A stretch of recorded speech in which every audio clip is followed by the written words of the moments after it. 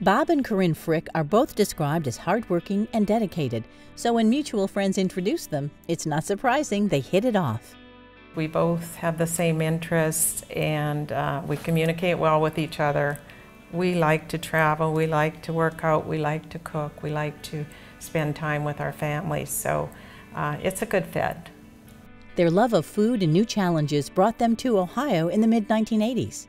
I love to cook and I love a challenge.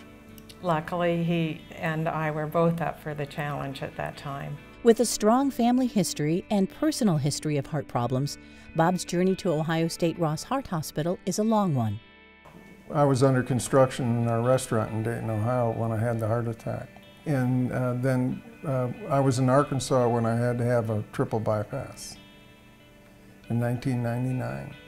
And after the triple bypass, I developed atrial fibrillation. And then in 2005, because of the atrial fib, I had a stroke. And I've had a couple syncopes on the treadmill where I black out, and that's when they discovered I probably needed a defibrillator. And I've had 4 of those. The Fricks have always tried to help their employees get ahead, so it was only natural that they eventually turned to community philanthropy.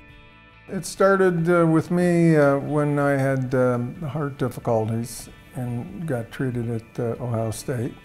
And I saw how dedicated and how hard all the clinicians and the researchers and the support staff worked. And I just thought, you know, if I'm ever in a position to help, I'll do it.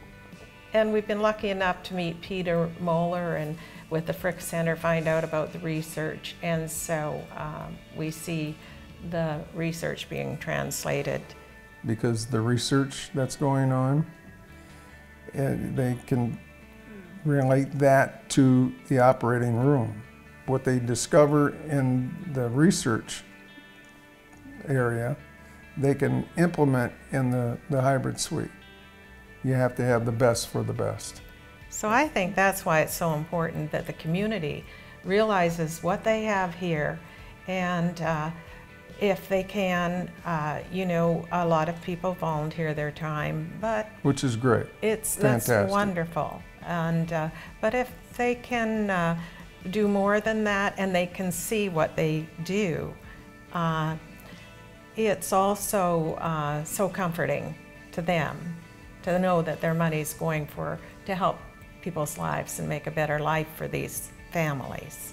All these things are in our lifetime, we feel, are going to go from research to clinical. And the nice thing about it, we can see while we're here what's going on and see the people we help.